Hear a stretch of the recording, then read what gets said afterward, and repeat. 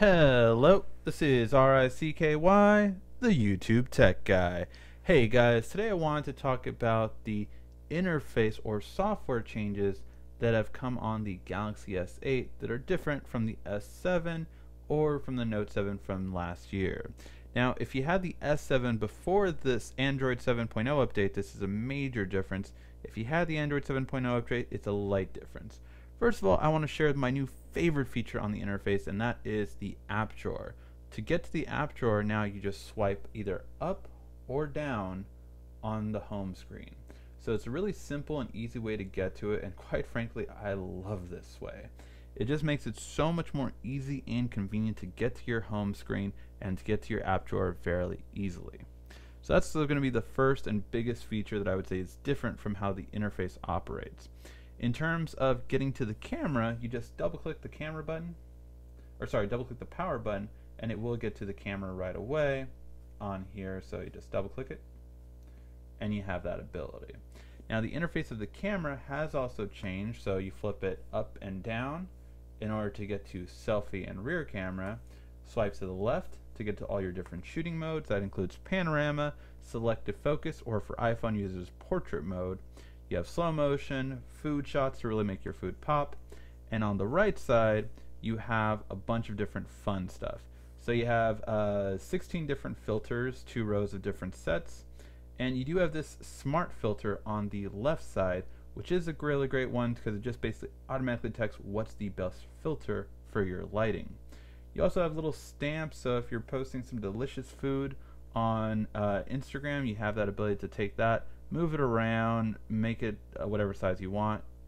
But of course, the best thing ever is going to be the fact that you have mask like Snapchat does. So if you are a fan of Snapchat, these are actually built into the camera now. You can click download and get some more as the months go by as well. My favorite is definitely this one, so I will flip it over and just take a quick selfie with you for that. Bam.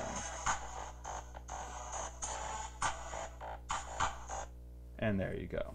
So that's the ability you have to be able to do that. So really cool in terms of how it looks like and how it is. So really nice in that aspect for everything you need.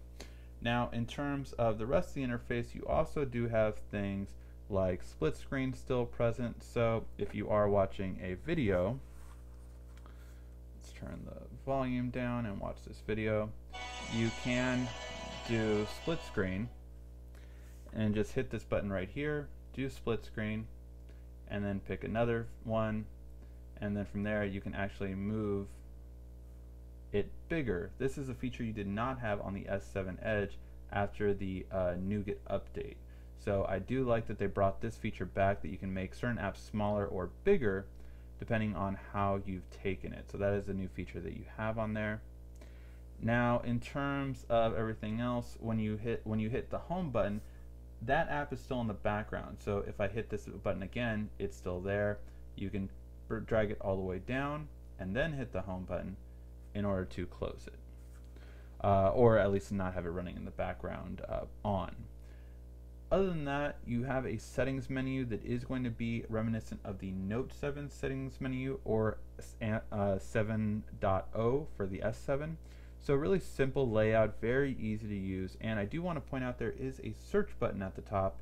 So if you want to search for all of your different things on here, if you're not sure where something is, such as like Wi-Fi or Bluetooth, well then you can just search Bluetooth and it'll come up right there.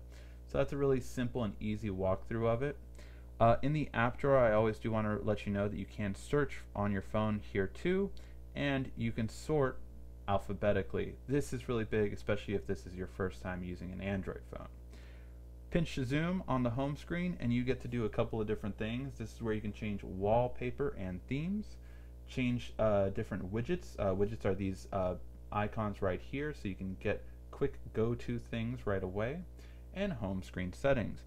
So for home screen settings, you can actually get rid of the app drawer right here if you want to. I don't personally recommend it, but you can get rid of it now on the new Samsung. You can also change your grid view, so you can have it smaller or bigger depending on how you like the layout of it. You can also do that for your app drawer. You can make it 5x6 or 4x6. 5x6 is a little too scrunched for me, so I like 4x6.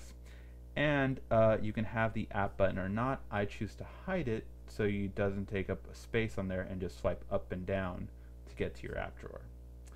That being said, you can also hide apps once again, which is a great feature. If you ever want to hide apps, say you have an app that you don't want anyone else to see, this is where you can hide it, and so that's always a great feature to have. So yeah, guys, this was a brief walkthrough on the UI changes to the phone. You also have these icons up here. Again, if you weren't familiar with the last update, let me just go through this.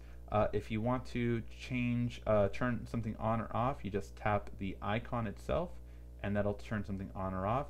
However, if you want to go into the menu, you hit the word. So if I hit Bluetooth, the actual word, then I can have this little pop-up window for Bluetooth and what's around here. So, and then if you hit details on this section, then you actually go to the full screen of it. So that's really great, because if you don't know what something is, you can actually go and see what it is. So if I don't know what is performance, I have no idea, you can actually hit the performance button, see what it does. So this is optimize, game, entertainment, high performance, but you can go to details to get further details on what these actually are. So hopefully this walkthrough helped you out in terms of getting to know everything on the phone. And if you have any questions, please ask it in the comment section down below. Make sure to check out all of our other videos, as we have the most coverage on YouTube for the Galaxy S8, and we will continue to bust out as many videos as we can to make sure you guys get the right choice if you want to get this phone or not. Thank you as always for watching. This has been RICKY, the YouTube Tech Guy.